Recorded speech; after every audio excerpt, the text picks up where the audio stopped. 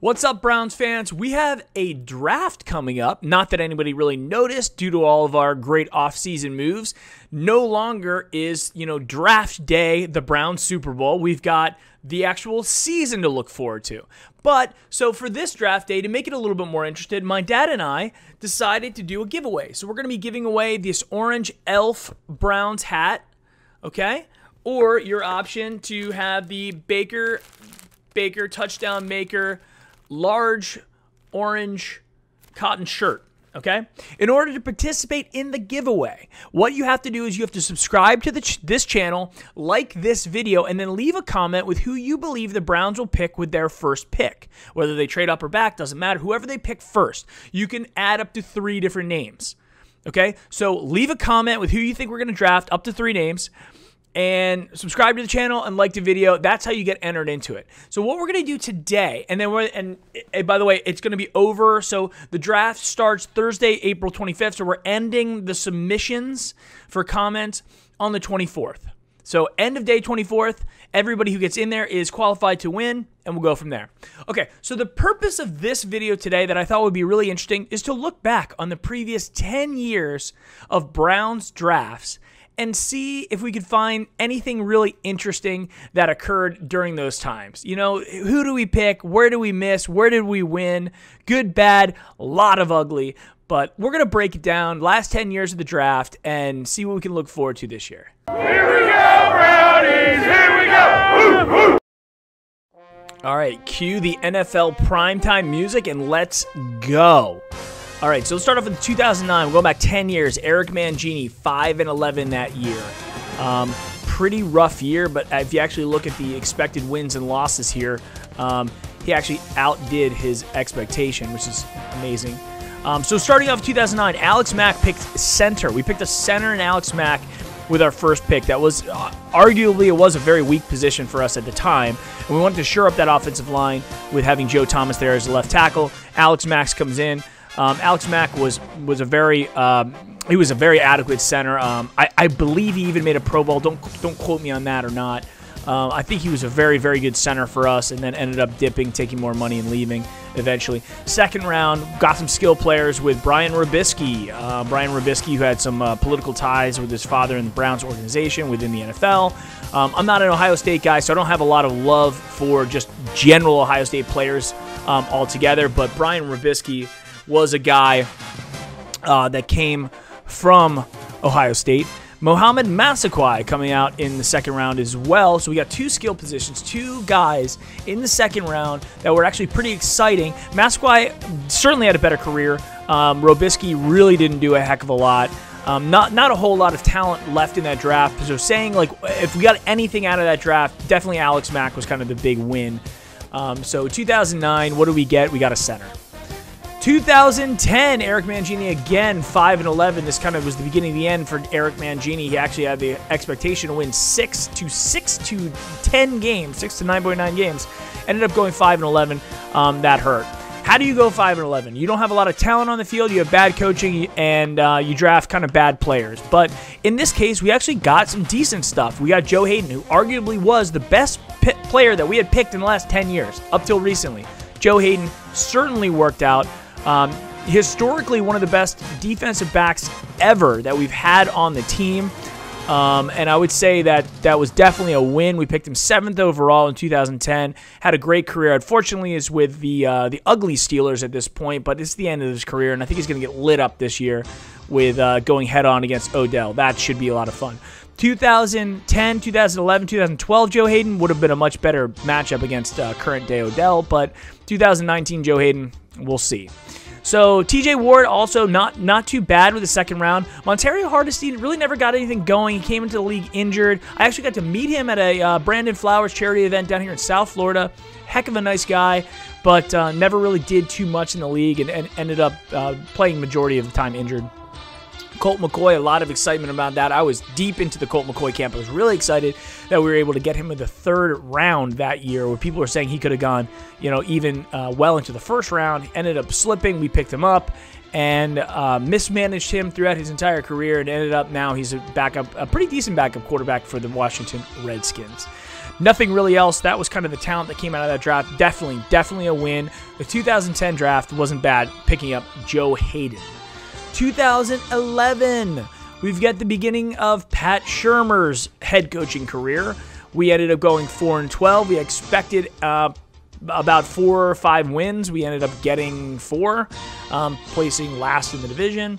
Scrolling down to who we got Uncle Phil with the first round pick.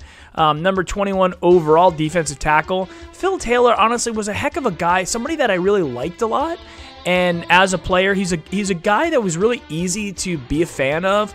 But unfortunately with Phil, again, a lot of injuries. He had a hard time staying on the field, which was kind of like dispelled that was the story for Phil's entire career. Jabal Sheard with the second round defensive end. Arguably a much better career than Phil. A lot more production that we got out of him. So I would say out of everybody there, Jabal was probably the better pick. Greg Stonehands Little coming in with in round 2 out of the University of North Carolina. Cameron Jordan actually didn't do all that bad. 4th round pick. Cameron Jordan had some interesting years for the Browns. Then you go into the 5th round with Buster Skrine, also a fairly decent production for who you're getting out of the 5th round. But all in all, this is a pretty bad draft. Looking at who we got in the 1st round, all the way, if I had to say who was the best player, probably Jordan Cameron, the tight end that we picked up in the 4th round, but real bad draft in 2011. Going into 2012, Pat Shurmur again, 5-11, not good. Coming in 4th in the AFC North, and this is where it gets real bad, guys. Trent Richardson, 1st overall, pick number 3, was supposed to be one of those transitional type, franchise running backs, and was definitely not. He was not a Saquon. Trent Richardson, most recently in the, I believe he was playing for Birmingham in the AAF, and averaging one of the worst yards per attempt average in the league. So yeah, Trent Richardson was pretty bad one. We actually got one over on the Indianapolis Colts for trading him, which was a weird one at the time. I was really kind of skeptical because he actually came off an okay season. He was one of those running backs that we dumped the ball off to a lot in screens and let him run. So I thought he could have had that upward trajectory in his career. It never really panned out. Brandon Weeden was probably the most frustrating pick that we've had as a Browns fan that I've had in maybe my entire life. Picking how old he was at the time, don't quote me on this, I think he was like 28, which is just an ugly age range to draft a rookie quarterback. They thought they could plug him in and have him be pro ready because of his age. It did not work out. He spent the rest of his career as a backup quarterback. Big arm. If he would have been a quarterback in the NFL from the very beginning, maybe he could have turned into something better, but when you draft an old quarterback like that, you don't get a lot. Mitchell Schwartz still in the league. He's a guy, he's currently with Kansas City, if I'm correct, and doing okay, so maybe he was the best out of that. John Hughes, a couple of interesting years there as well. Another productive guy out of the 4th round. You get a guy like Travis Benjamin out of the 4th round who can return kicks, actually turn into a decent wide receiver. He just had some drop issues. Big time burner, lots of speed, Travis Benjamin. I liked him a lot when he was in the Browns. He reminded me a lot of one of my favorite Browns of all time, Andre Davis. Lots of speed, but Travis just had an issue dropping the ball. Now most recently with the I call him San Diego, LA Chargers. Travis Benjamin has turned out to have a pretty decent career. Other than that, this year, really, and it's funny that they have Brad Smelling as a tight end. He was definitely more of a fullback. He's one of those guys. He only spent 2 years in the league, and I never think Brad Smelling really got too much of a chance. Coming out of Alabama, was really decent fullback when he got in the games. Other than that, that's pretty much all the talent that we had there. If I had to pick one player that did the best, probably Mitchell Schwartz was probably the most successful, followed by a close second, Travis Benjamin. So 2012 draft, pretty bad. I'm not going to give it a grade. It's just like pretty bad grade with Trent Richardson and Brandon Weeden as 2 first-round picks. That was ugly. 2013, we get the Chudster, Rod Chudzinski, I should say. 4-12, again, last place in the AFC North. That was pretty ugly. This is probably one of the most frustrating drafts. This is when we may have hit rock bottom with this one. Although the Johnny and Gilbert draft was also pretty bad. That was definitely the worst. This is just a depressing one. Barkevious Mingo, the linebacker out of LSU, and Leon McFadden were Barkevious was really the only thing that we had anything going on. We picked him 6th overall. We picked a linebacker 6th overall. When you pick somebody like that, you need like a Brian Arakpo. You need somebody who's gonna just be a game changer for you. You need a Joey Bosa, right? You don't need a Barkevious Mingo. The name Barkevious everybody was exciting because the dog pound, the Barkevious. Wow, was he a below average player and definitely didn't live up to that 6th overall pick. Leon McFadden, defensive back, average. He probably played up to his potential as a 3rd rounder. Everybody else, maybe Amonte Bryant did okay, had a couple decent. I would say Bryant had a couple decent starts. I wouldn't say he had a decent career. But you're drafting a guy out of the 7th round out of East Carolina. Okay, that's fine. It's okay. It's kind of a miracle they made the team and even played. But this was a very, very, very depressing draft as a Browns fan. 2013 was a bad time.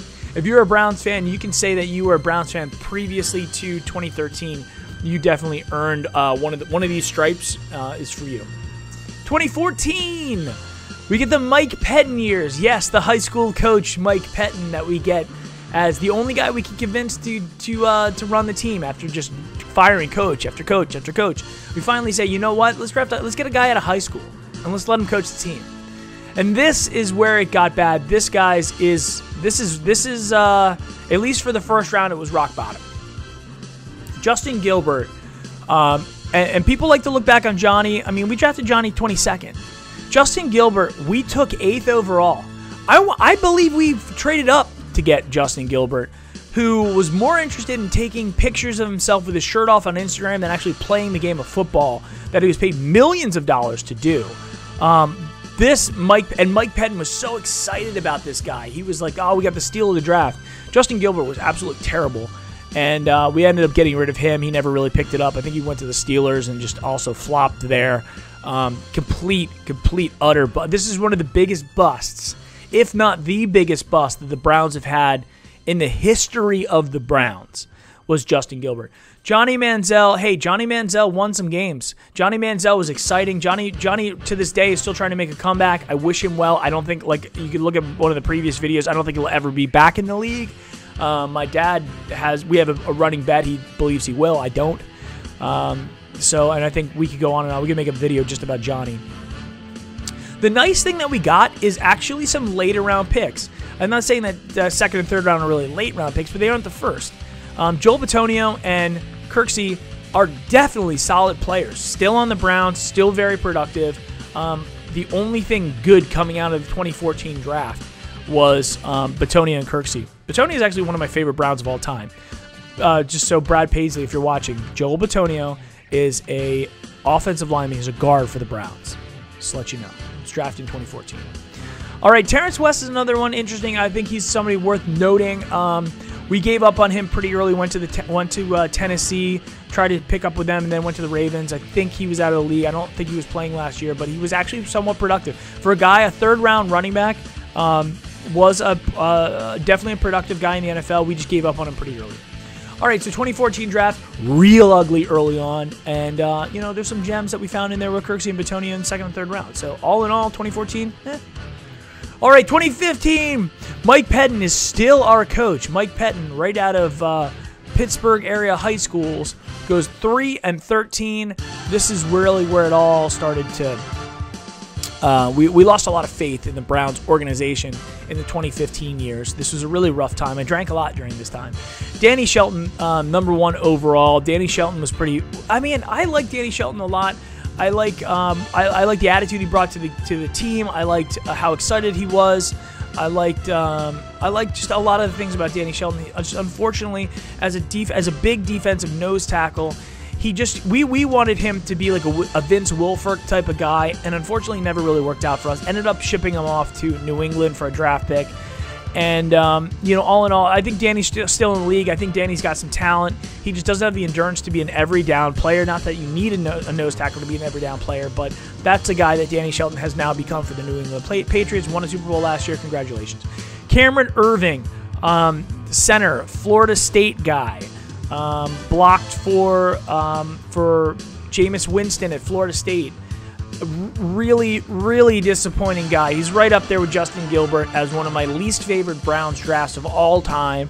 He came in number 19, and what a job. I mean, it was penalties, and we couldn't find. We were moving him from guard, from one side guard to the other side guard to center. I mean, we played him everywhere, and he couldn't stick on anywhere. Cameron Irving was an absolute disaster. Nate Orchard, I like Nate Orchard. You know, he made it a couple years, and he was kind of big. He was featured quite a bit in Hard Knocks last year. He's one of those guys that's really easy to root for. He had a great heart.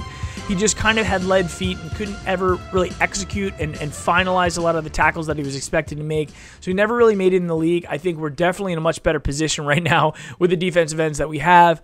But Nate Orchard was a decent guy coming out of the second round. Probably, if you had to look back on it, he probably would have been more like a 4th or 5th round pick. But yeah, he was okay. Duke Johnson in the 3rd round. Duke Johnson was a bit of a steal in the 3rd round.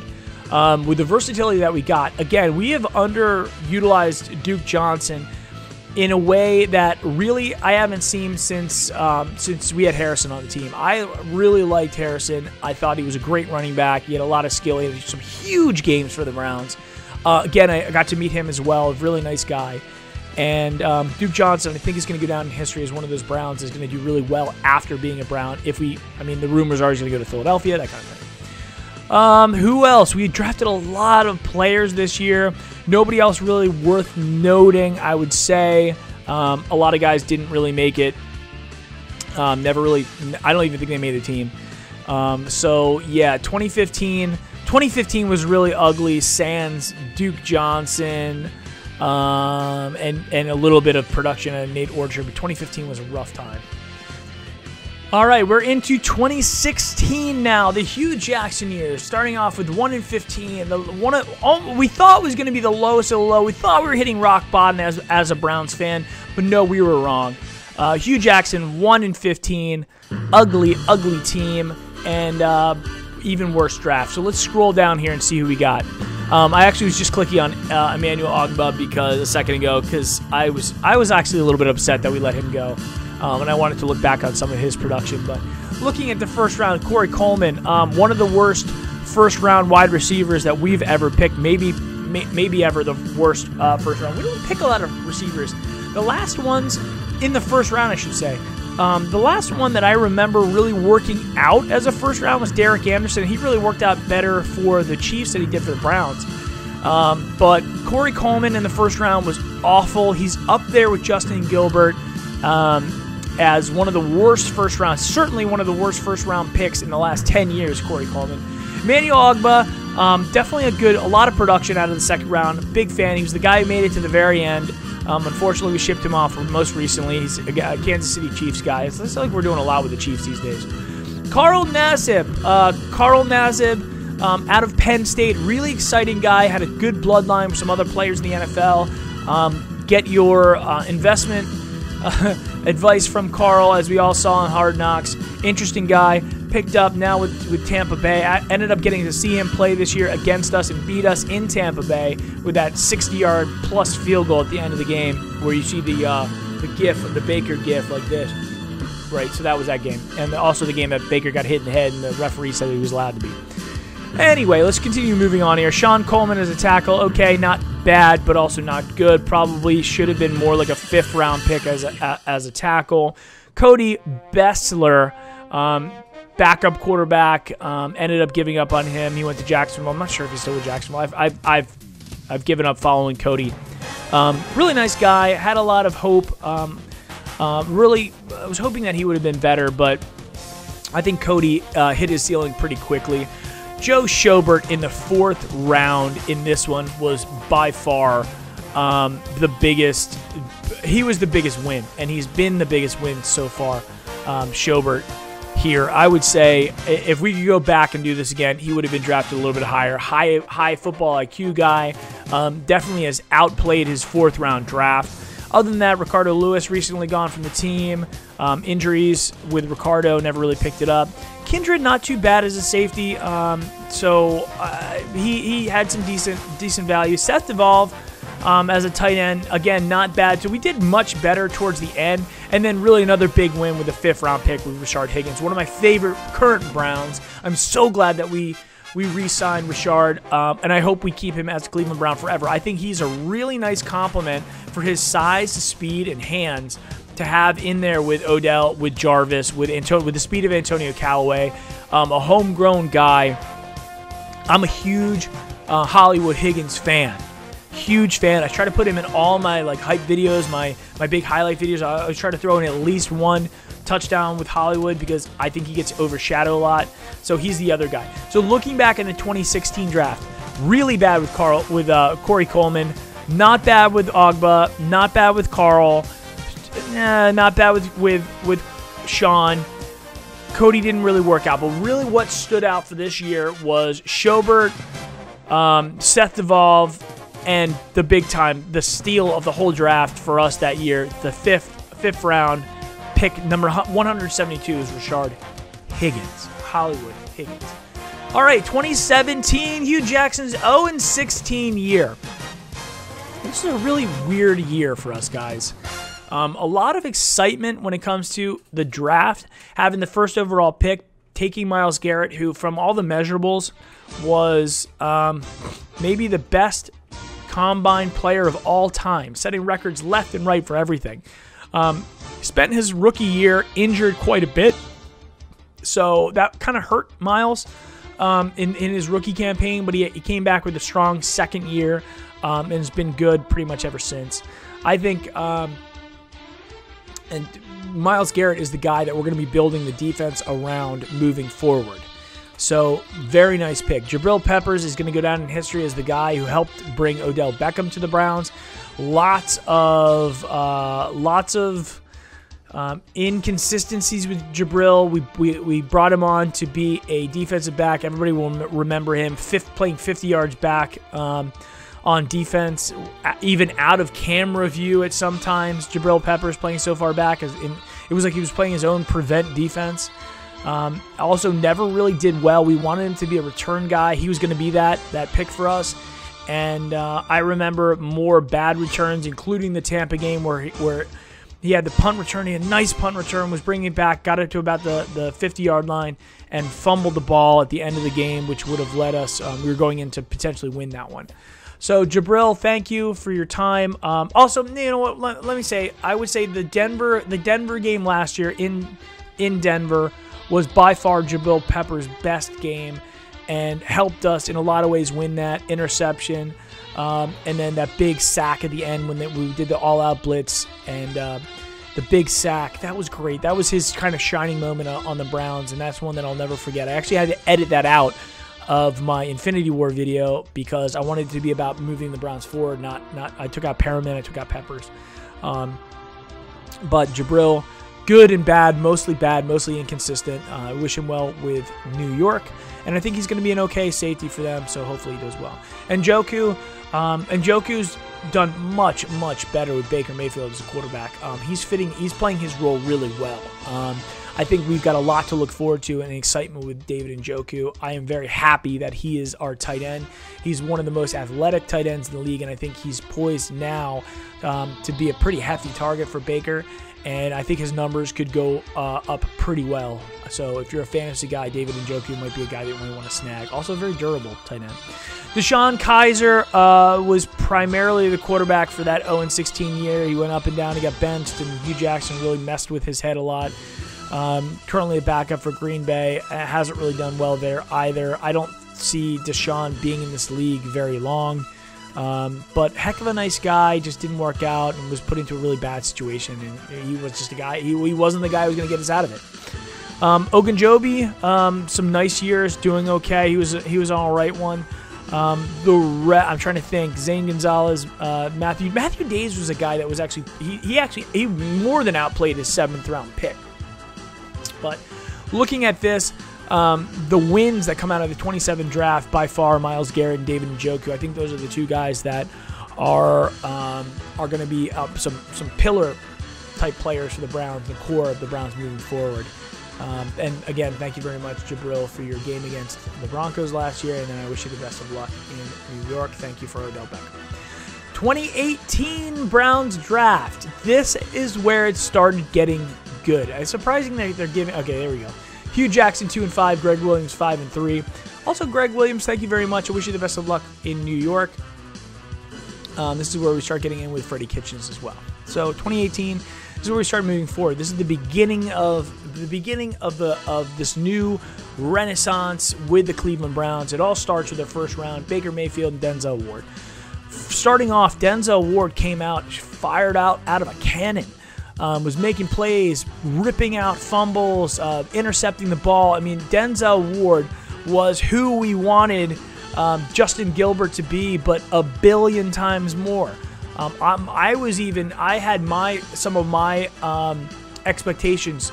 I was trying to bring them down a little bit because of what we had seen with Justin Gilbert. Denzel Ward is just one hell of a player. Thank you very much for picking him number 4. I know we were looking at Bradley Chubb at number 4 to match him on the side of Myles Garrett. I think we would have won either way, but I think Denzel definitely played a much more important position for our team moving forward. Just really hoping that he keeps the concussions down. A lot of people were saying that his tackling style is one of the reasons why he was having the issue. But man, I'm really excited about Denzel Ward.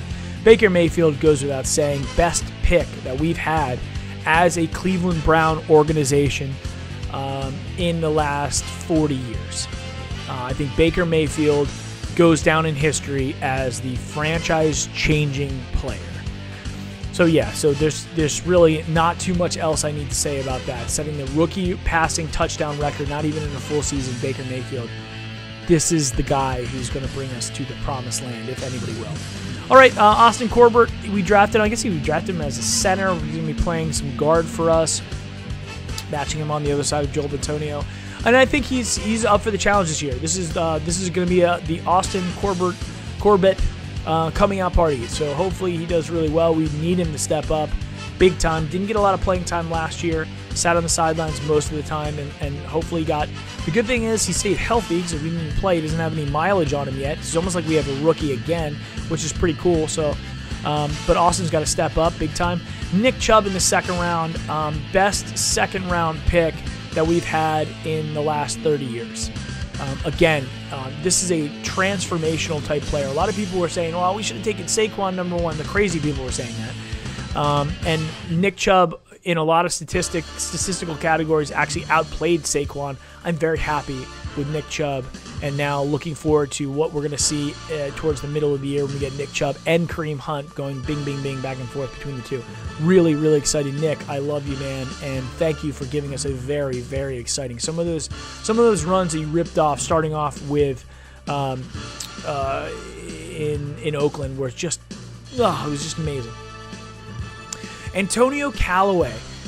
This is one of those guys we took a chance on. Was a little bit of a knucklehead in college, and even got into a little bit of trouble even before the season started during the Hard Knocks time when he got pulled over late at night. As my dad always said, like nothing ever good happens after midnight. Especially getting pulled over in the car when you're a professional athlete. And I can say the nice thing was he kept it all together. Hopefully he stays on the right path, because when it comes to speed. One of the fastest guys we have, if not the fastest guy that we have on the team. Pretty decent hands as well. He doesn't have the size. He's not like a Dez Bryant, Julio Jones guy who's just going to muscle you around, matching with the speed. But definitely one of those speedy guys who's going to marry in really well. I don't know how you're going to cover Odell, Jarvis, Rashard Higgins, and Antonio Callaway, adding a lot of depth. Really exciting to have him on there. Genard Avery is another really exciting guy as well. This is a guy, picked him up in the 5th round, definitely outplayed his 5th round draft. Some exciting stuff with him as well. Damian Ratley, I don't believe is on the squad anymore either, and neither is Thomas. So I think we did exceptionally well hitting on Baker, Denzel. We'll see you with Corbett, Nick Chubb, Chad Thomas, he is another kind of interesting guy. We'll see if he cares more about playing football than his rap career. We shall see. I know he's got some controversy going on right now with Meek, but we'll see. I don't know. And big time Antonio Callaway and Avery there as a linebacker in the 5th round. So very, very good draft. We went from all in all, if I could recap the last 10 years, who were the big wins that we got? We got Joe Thomas, big win. Bitonio was a good one. Rashard Higgins was a good one. Thinking back, and then, I mean, basically the entire 2018 draft was awesome. Recapping really quick, nobody really decent. Maybe Alice Mack in 2009. 2010, Joe Hayden was the big one. 2011, really ugly. Cameron Jordan was the one who we picked. 2012, 2012 was ugly as well. I don't know. Mitchell Schwartz and Travis Benjamin.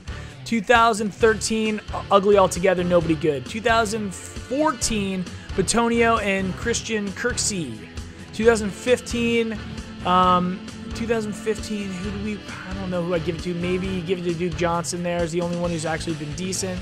2016, definitely going with Rashard Higgins, with Schobert, with Kindred. 2017, Myles Garrett and Joku. Yeah, those are the guys there out of that one. And then 2018, Baker, Denzel, Corbett, Chubb, Callaway, Avery. We'll see with Corbett. We'll see with Chad Thomas as well. So that's it, guys. Thanks for watching. Again, like the channel, subscribe, or like this video, subscribe to the channel. Get entered in to win one of two items.